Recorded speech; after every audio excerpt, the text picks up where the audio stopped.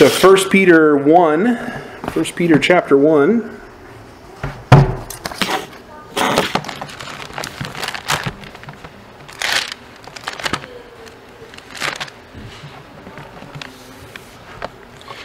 I'm going to read verses 13 through 17. Therefore, preparing your minds for action and being sober-minded, set your hope fully on the grace that will be brought to you at the revelation of Jesus Christ. As obedient children, do not be conformed to the passions of your former ignorance, but as He who called you is holy, you also be holy in all your conduct. Since it is written, you shall be holy, for I am holy. And if you call on Him as Father, who judges impartially according to each one's deeds, conduct yourselves with fear throughout the time of your exile. And I'm sorry, I'm ending right in the middle of a sentence, but I'm stopping there for now. There's 3 commands here, and there could be a great old school Baptist message on these 3 commands. So let me just summarize them for you. First of all, don't do what you used to do in your former ignorance. So prior to your conversion, prior to you knowing Jesus Christ as your personal Savior, you were involved and your heart was involved in actions and activities and thoughts and intents of your mind and desires of your heart that were wrong. They were ungodly passions. So first of all, the Apostle Peter says, don't do that. And we just had a great talk about Peter, and we can maybe see where he's coming from on that. Second of all, be holy in 95% of your conduct. It might be higher. 99%. No, be holy in all of your conduct, for God is holy. And then thirdly, conduct yourself with fear towards God who judges your works. So there's some very challenging words, shall we say. Be holy because God's holy. Don't do what you used to do. Conduct yourself with fear from a God who's going to judge your works. And make no bones about it, there is a battle warring for your soul. And you have a great enemy who wants to, even as though you're believers, to rob you of your joy, of your happiness, of your satisfaction in God. He wants to undo you. He desires to leave you barren and fruitless, hopeless and despairing. You have a great enemy of your soul. Not only do you have an external enemy in Satan and his powers and his forces in this world, but you have an ongoing battle with your flesh. We, as Baptists, do not believe in perfection. We're not going to arrive at perfection in this life. So sin, our own battle with sin in our own heart, remaining flesh battle that we have, lays a great weight on us. We feel sin's lure and we feel sin's burden and we're weighed down and we recognize that we're on a battlefield. And we long to live as God's law requires us to live. That's in your heart. I know it is. It's in my heart, and I know that you who know Jesus Christ, it's in your heart to live as Peter just described to us. We long to obey. But like Paul and like the other saints, all the other saints before us, we find another law waging war against us and taking us captive again to do the things that we hate. Now, this is not a new or unique battle. You may think that your own personal battle is, nobody could possibly imagine the greatness of that battle. Well, let me read you a very, very famous portion of writing from John Bunyan in Pilgrim's Progress. How many of you have read Pilgrim's Progress? 1.5. 1.5 people have read Pilgrim's Progress. It used to be, I don't know if it still is, but it used to be the second best-selling book behind the Bible. I don't know if that's still the case or not.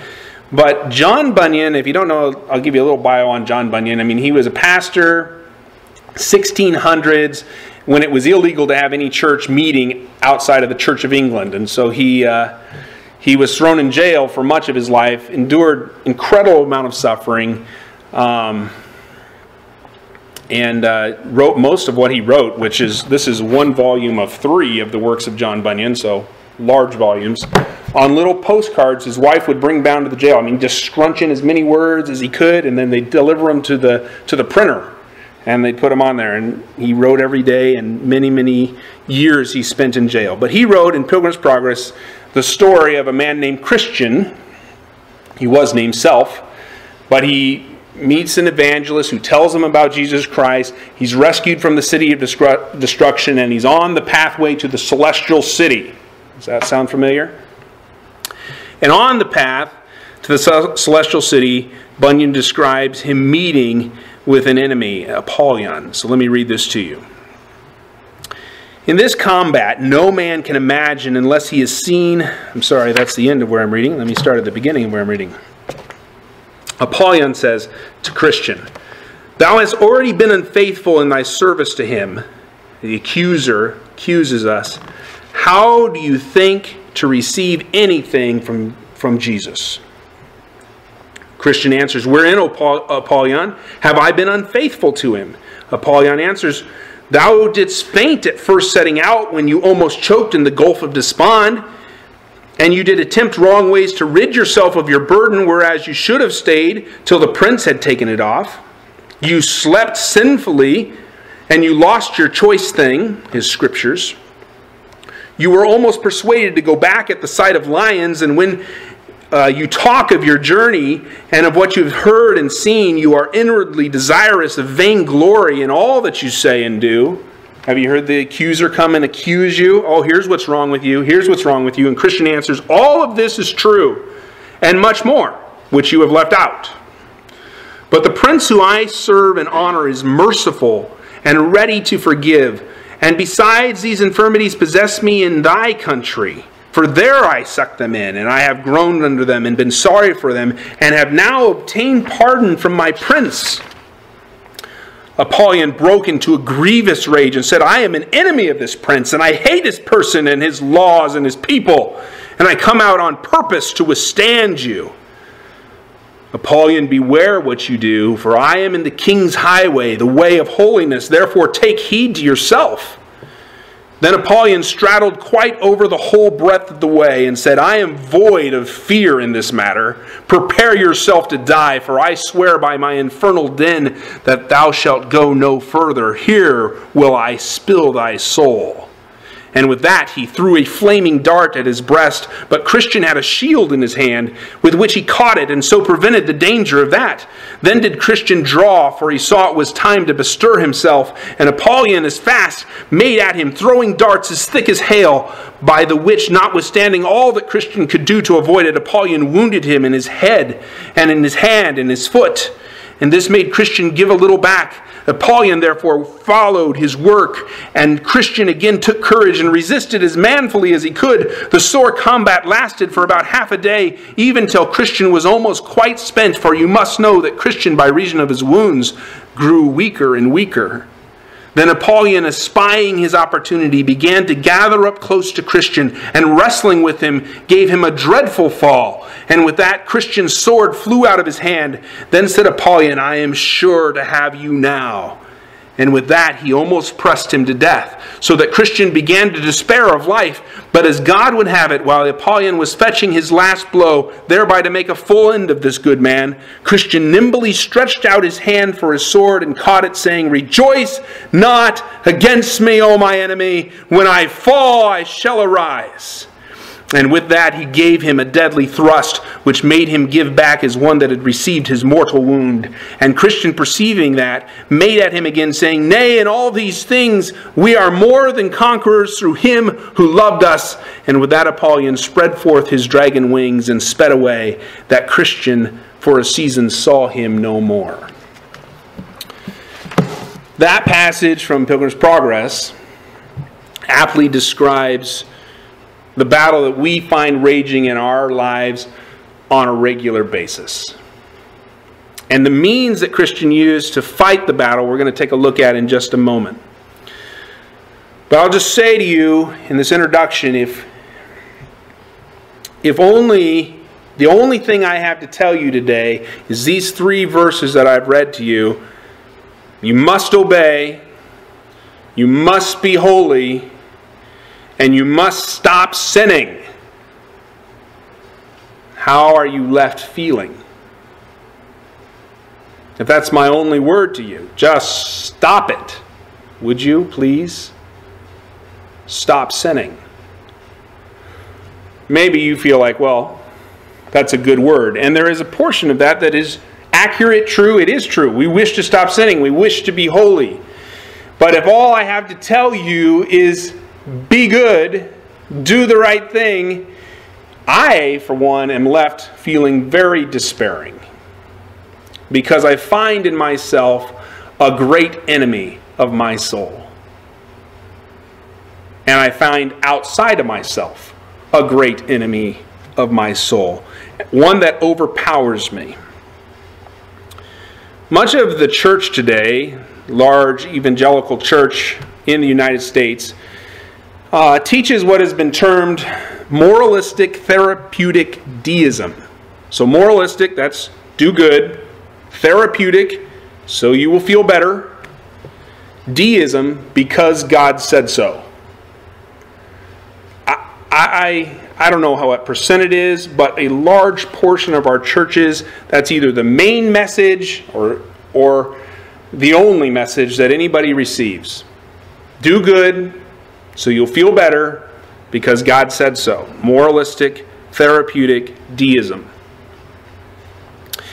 And we slip easily into this. It influences us. Even if we're faithful to the Word of God, we're trying to be true to the Word. Our natural human nature will do anything to have a self-salvation project. I will contribute something to my salvation, to my sanctification, to my change of heart. I must and will contribute. And we find ourselves on this really ungodly and unhelpful approach to obedience. There's another battle raging even among what I would consider solid Christian people whose books I love, whose preaching I love. There's an argument, call it a nice word, between how obedience gets applied to our lives. And one side of the argument says, you've received Jesus Christ as your Savior, you're already in, you have the Holy Spirit, and so what the church and what the people in the church need is the law of God to tell them what they should do. And that's sufficient. The law in and of itself is sufficient to change your heart and to lead you in the way that you should go. And while I agree that the law does reveal the way that we should go, it does not empower the obedience that it requires. So, do we merely or mainly listen to the commands of Scripture, what I just read out of Peter, and set out on the strength of that command alone, be holy, to obey, or is there something else that is required to enable my obedience? And I'm going to say, not surprisingly, that there is something else, and I want to take a look at that. So this section begins with the word therefore. So when you come to the word therefore, what are you supposed to do? See what it's there for, right?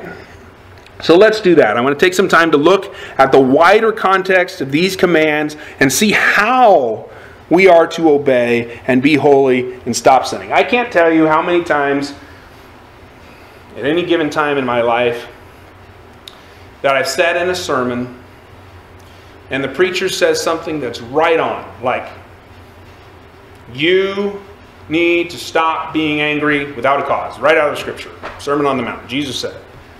What's wrong with that? Nothing's wrong with that.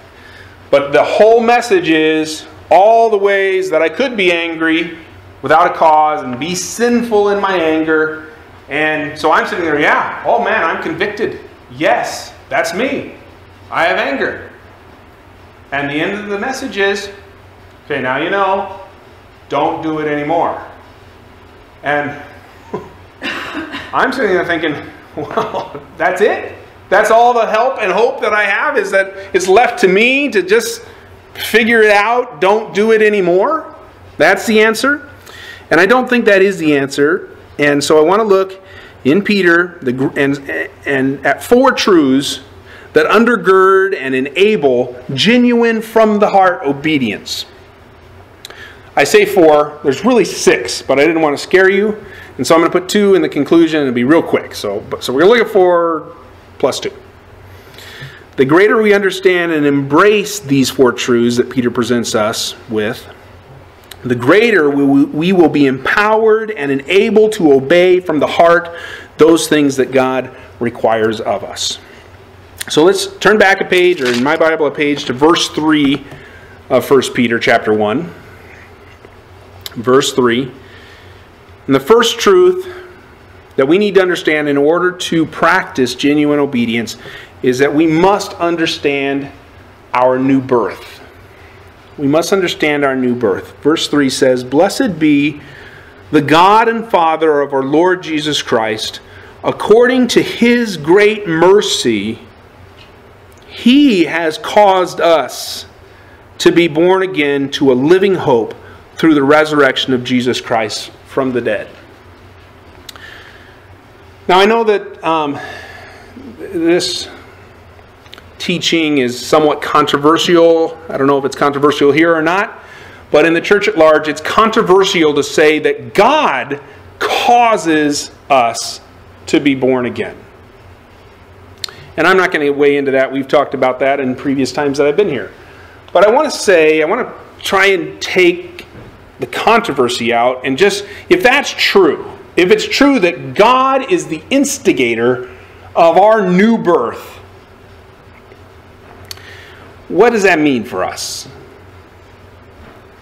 So let me put it, if it isn't that way, let's say God just puts out the possibility for me to be saved. And He just says, look, I died on the cross, I rose from the dead, and now I'm just going to present you with the offer of salvation. That's all I'm going to do. If you want to be saved, all you have to do is believe. But the belief is going to be generated by you, Ken McLean. If I'm left with that, as I'm the decisive, final say in my own salvation, I've got to tell you that I'm very despairing. I'm very despairing. Because as I look at my life and I evaluate the direction that my life would go apart from God giving me new birth, I would never in a million years choose righteousness. And the reason for that is what we already talked about. The enemy of my soul on the outside is Satan himself, and the attraction and allurement of this world, and then my own sinful flesh that propels me to fulfill the lusts and the desires of my mind. If you tell me that all there is a God who makes it available or possible, I'm not filled with hope. But if you tell me that there is a God who is not only able to offer, but able to literally raise my heart from the dead, who reaches into this dead, sick, sinful soul and breathes new life and gives me a new heart, it's dependent on Him. He's the instigator. I love Him because He first loved me. If that's true, then I have hope. Because it's not dependent on me. It's dependent on the work of a sovereign God who loved me and gave Himself for me and didn't just make my rescue possible, but actually rescued me from the gates of hell. That gives me hope. Tullian Tchividjian, been reading a lot of Tullian lately. If you don't know him, he's Billy Graham's grandson, pastor at Coral Ridge in Florida. He said this about grace and how it's one way. It comes to us not based on anything in me at all, but based on the sovereign will of God. Grace is love that seeks you out when you have nothing to give in return. Grace is love coming at you that has nothing to do with you. Grace is being loved when you are unlovable. The cliché definition of grace is unconditional love. It's a true cliché, for it is a good description of the thing. Let's go a little further, though. Grace is a love that has nothing to do with you, the beloved. It has everything and only to do with the lover. Grace is irrational in the sense that it has nothing to do with weights and measures. It has nothing to do with my intrinsic qualities or so-called gifts, whatever they may be. It reflects a decision on the part of the giver, the one who loves in relation to the receiver, the one who is loved, that negates any qualifications the receiver may personally hold. Grace is one-way love. That's powerful. And that's true. And the power that moves you from death to life is the same power that raised Christ from the dead, namely God's power and His alone. So now, if you're raised, if you're brought to life, if you're given new birth, as Peter says here, by the work of God, it's irrevocable. We're going to look at that in just a minute. But if it's me, if it's finally my decision and my will and my choice and my ability and something about me that's good that makes my salvation possible, then I can take that back. Something in me can change and will change. It will change. And so my hope is not secure unless God is the instigator, the provider, and the giver who irrevocably provides me with the grace that rescues me. Now, you might say, or you might think, well, if it's all of God and it's all of grace, then I don't have to do anything. I mean, it doesn't matter how I live. It doesn't matter what I do. Well, if you say that, and Paul addresses that, says, God forbid, how shall we that are dead to sin live any longer in it? If you're saying that, though, if that's genuinely what's in your heart, and you're not just making an argument, then you do not understand the nature of grace. Grace empowers obedience, and there's no other way that genuine obedience happens except by grace. Genuine from the heart obedience is enabled by understanding that you have been raised from death to life by grace alone, and that understanding comes to you every day afresh. So truth number one is you must understand your new birth, how you were born of God. Number two, embrace the permanence of your standing. Look at it, 1 Peter 4, or chapter 1, verse 4. He has caused us, I'm reading right before, He has caused us to be born again to a living hope through the resurrection of Jesus Christ from the dead, to an inheritance that is imperishable, undefiled, and unfading, kept in heaven for you, who by God's power are being guarded through faith for salvation, ready to be revealed at the last time. So, embrace the permanence of your standing, which is our inheritance. An inheritance is something given to us. And there's three things I'm going to just say about what inheritance is when Peter's talking about it, or where you see it in another scripture. First, it's a position. Your position, given to you by the work of God, by the power of God, it says, is that you're a joint heir with Jesus. That means you're a member of the family of God. You are a child of the King. We just sang that. A child of the King. God is your father. Jesus is your brother. It's a standing that is given to you not because of anything in you, but because of the work of God on your behalf. Totally on your behalf. Second, it's a place. Our inheritance, we sang it this morning. In my Father's house are many mansions.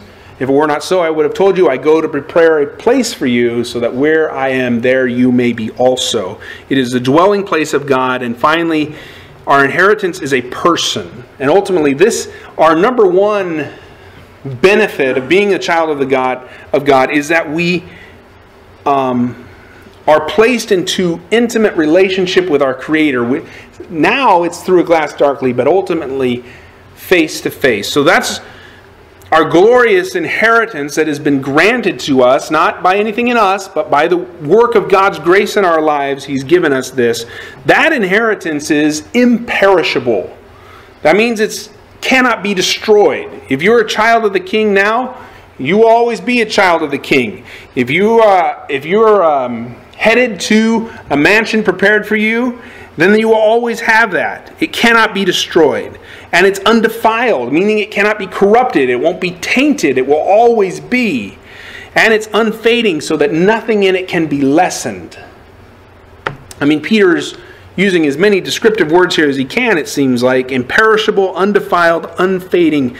Nothing can separate you from the love of God in Christ Jesus our Lord.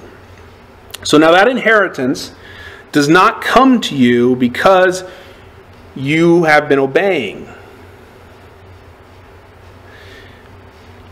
It's not granted to you at all based on your obedience. It is granted because of the obedience of Christ on the cross. God is the grantor, and God is the guarantor of this inheritance. So it's not like God grants it, and then if you mess up, it's going to be taken away. He is the guarantor of the inheritance. So our obedience, though, is not out of some sort of duty and compulsion that is, if I don't measure up, if I don't keep up with what God requires of me, then He's going to cast me out. He's going to throw me out. I'm never going to measure up. That's not the case. Our obedience is enabled by embracing the glorious reality that our future inheritance is guaranteed by God Himself based on His work alone. So grace, we think that maybe people are going to take grace and, I can get away with a lot here. It's all from God alone. He's given me inheritance. He can't take it back. He said right here, undefiled, unfading, and imperishable. So I got it, so it doesn't matter what I do. No, that is not what grace does to you. The effect of grace on your heart is that you long to please the one who granted you grace. The problem is that we all have this thing in our hearts that want to earn something. Please, let me do something. People hate being told what to do, but they hate even worse being told that they can't do anything. And grace says you have nothing to bring, you have nothing to offer. All has been done for you on the cross of Christ. You have nothing. We hate that. We might receive that one time at salvation, and then for the rest of our Christian lives, we're gonna pay God back. We're going to earn it now. Yeah, maybe He still has to make a little bit, but man, I'm going to do everything I can that I don't need as very much grace. That's not how it works. That's how our minds work, but it's not how it works in reality. The reality is that every day we're fully 100% dependent on the grace of God. And that grace enables and empowers genuine obedience that raw obedience can never bring. So second truth is embrace the permanence of your standing. Third truth, rejoice in the glorious one who is the Savior of your soul. Look at verse 6 now. 1 Peter 1 verse 6. In this you rejoice, though now for a little while if necessary you have been grieved by various trials, so that the tested genuineness of your faith, which is more precious than gold that perishes, though it is tested by fire, may be found to result in praise and glory and honor at the revelation of Jesus Christ. Though you have not seen Him, you love Him. Though you do not now see Him, you believe in Him and rejoice with joy that is inexpressible and filled with glory, obtaining the outcome of your faith, the salvation of your souls. So I have a couple things to say on this. This is rejoicing in the glorious one who is the Savior of our soul. That is the definition of what faith is. That's the heart of faith. Faith is embracing the unseen one as our soul-satisfying treasure. That's Jesus. We embrace him by faith. So the ultimate and the largest end of our faith is not streets of gold. It's not even the forgiveness of sins. It's not the gifts that God has given you in this life to enjoy. Yes, those all come from grace, but the ultimate end of our faith and the ultimate prize of our faith is Jesus himself. Jesus is our life. Jesus is our joy. Jesus is our hope. Jesus is our salvation. He is the one who's more precious than gold.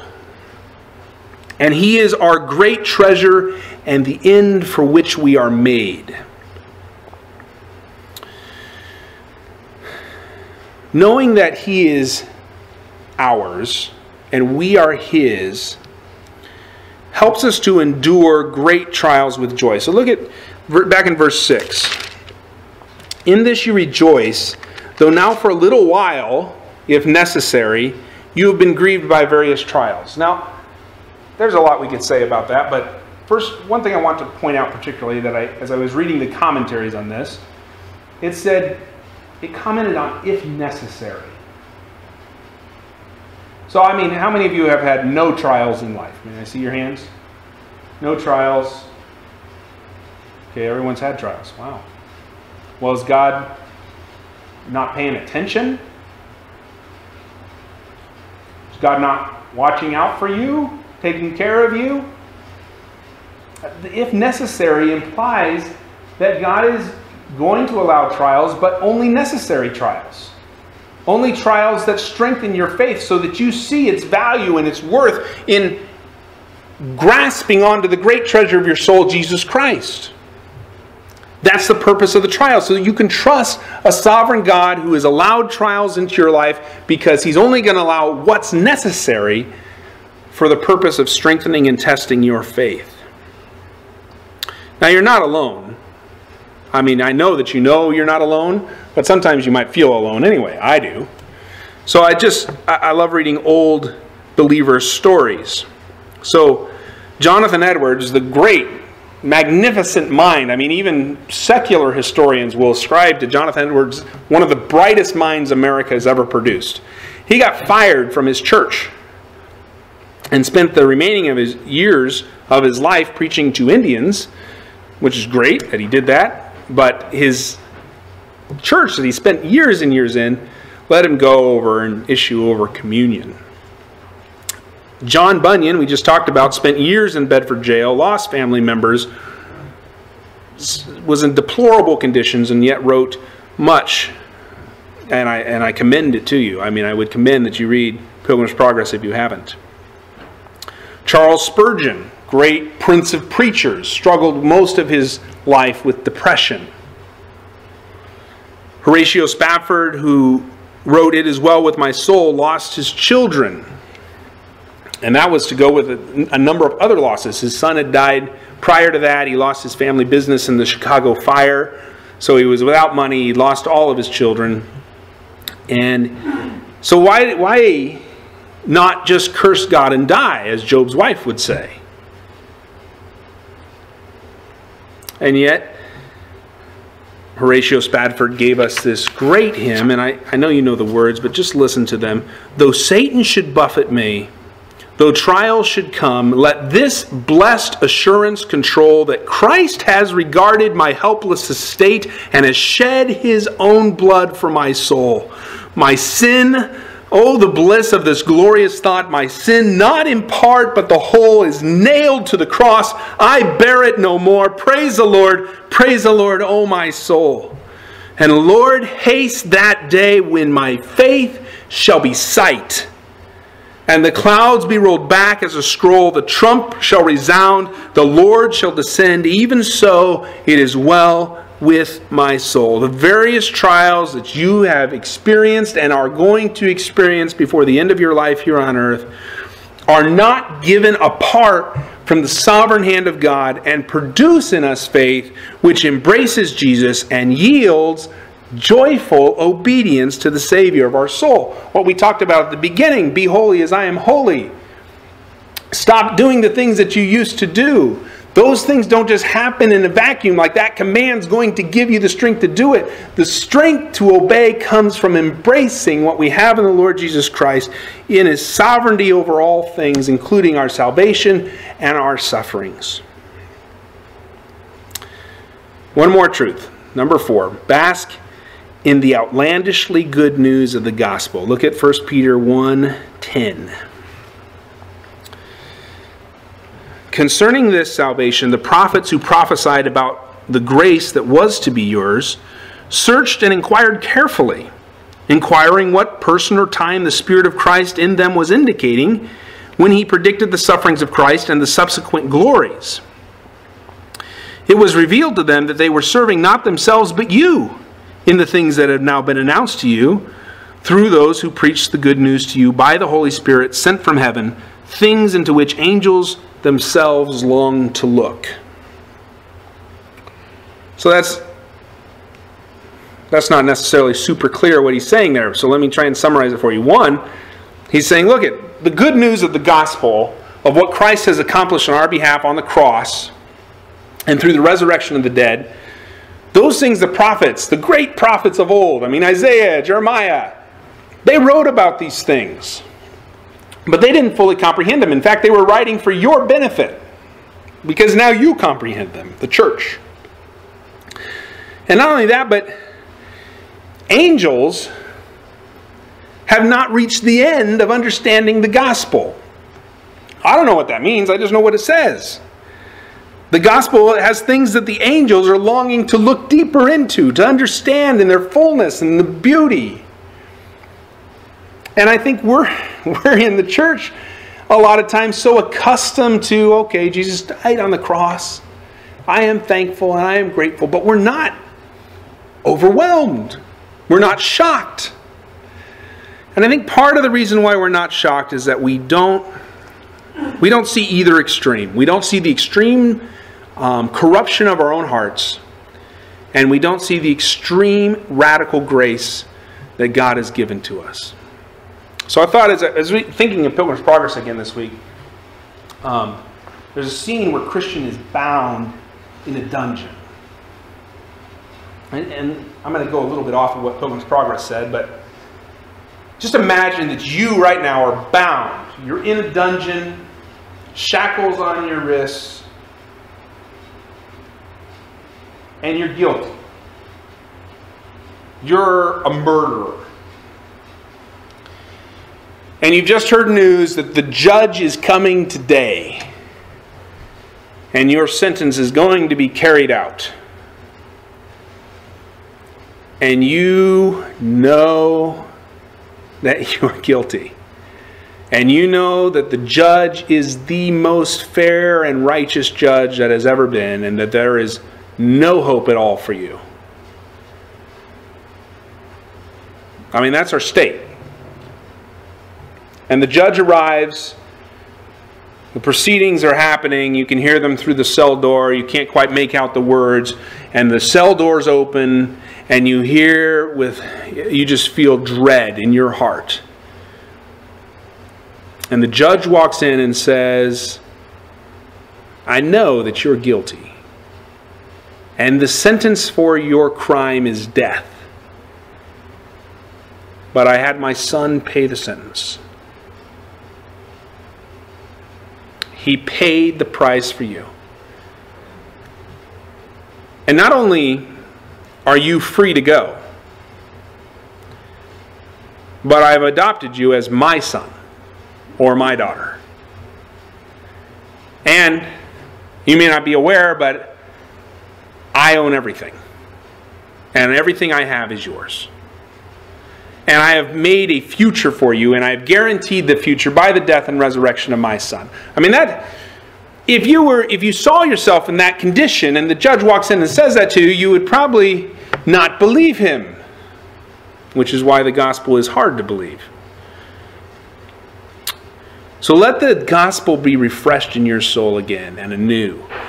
bask in the outlandishly good news that the gospel frees you from all the sentence of death that was against you and frees you to worship and obey your Savior and Lord from the heart. That's the good news does that. Not your new leaf, your new attempt that I'm going to finally get my life in order and do these things right. Your freedom from sin and freedom to obey is found in the good news of the gospel. So I'm going to come in for a landing. We're concluding right here, but look at verse 13. So this is the text we started with. And look, now he's going to go into these commands of what we're supposed to be and what we're supposed to do. And he says, prepare your minds for action. Be sober-minded. And set your hope fully on the grace that will be brought to you at the revelation of Jesus Christ. That's your hope. There is no obedience. There's no genuine from the heart obedience. There's hypocritical obedience if it is not based on setting your hope fully on the grace that will be brought to you at the revelation of Jesus Christ. You're just trying to look good, or you're trying to earn something. The only true, genuine obedience springs from faith in the grace that you have received already and that is coming to you in the future, your guaranteed future. And then he gives the commands. As obedient children, don't be conformed to the passions of your former ignorance. But as you who called you is holy, you also be holy in all your conduct. So, since it is written, you shall be holy, for I am holy. And if you call him as Father who judges impartially according to each one's deeds, conduct yourself with fear throughout the time of your exile, knowing that you were ransomed from the futile ways inherited from your forefathers, not with perishable things such as silver or gold, but with the precious blood of Christ, like that of a lamb, without blemish and without spot. Know that you were purchased by the costliest thing in the world. God purchased you and your soul and your life with His most costly thing, the blood of Jesus Christ. And He's never going to let you go. He is powerful and able to rescue you. Genuine obedience from the heart is enabled when we rest in this glorious one-sided rescue that has been granted us by the Father through His grace in giving us Jesus, the Lamb of God, who takes away our sins. When you believe that, when you embrace that, the more you believe that, the more you embrace it, like the angels who haven't got to the bottom of it, they still haven't reached the depths of the gospel, you continue to plumb the depths. And as you plumb the depths, your life will increasingly reflect the life of our Savior. Faith in our rescuer unlocks the obedience we long for in our Christian lives.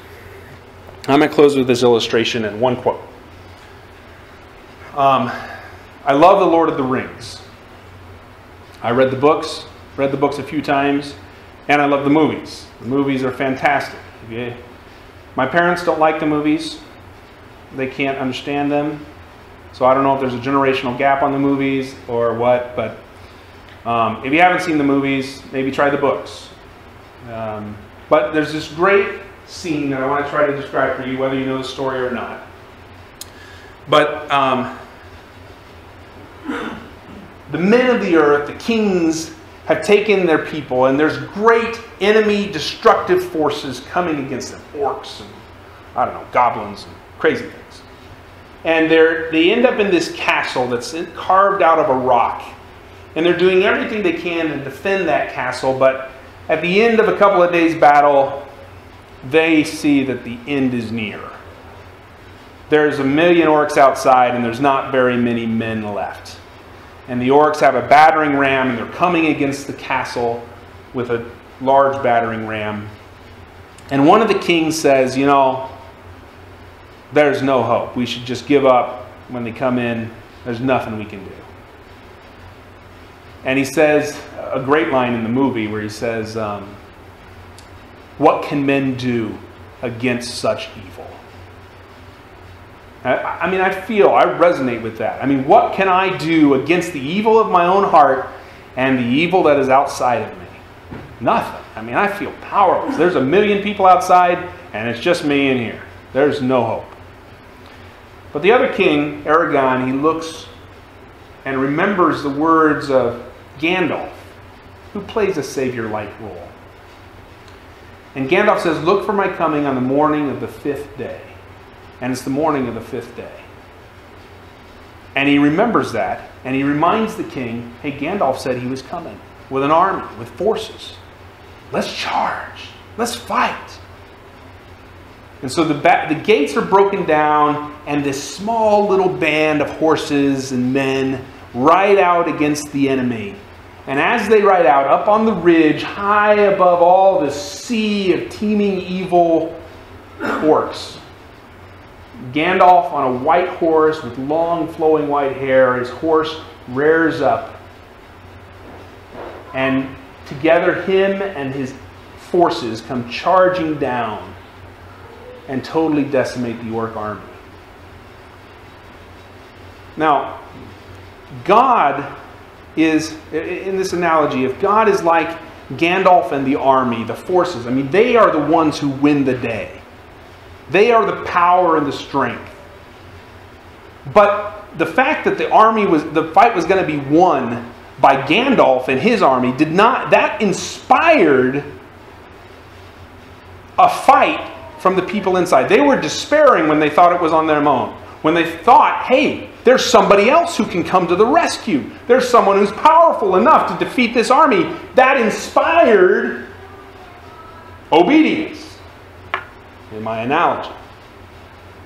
So the hope that you have in the Lord Jesus Christ and what He has done and continues to do and will do, guaranteed for all of eternity, is what enables you to have the hope and the ability and the strength to genuinely obey from the heart. You can't do it from raw obedience, like I'm just going to muscle this up.